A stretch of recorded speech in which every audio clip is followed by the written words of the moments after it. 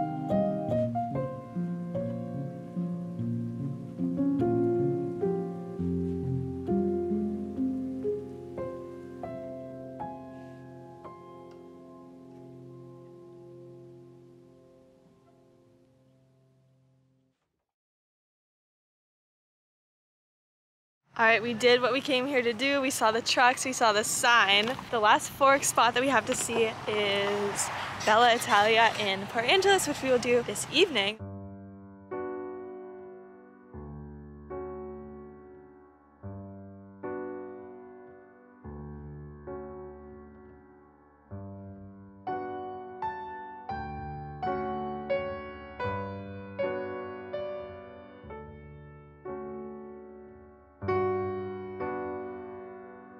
We are looking for Bella Italia. We are in Port Angeles.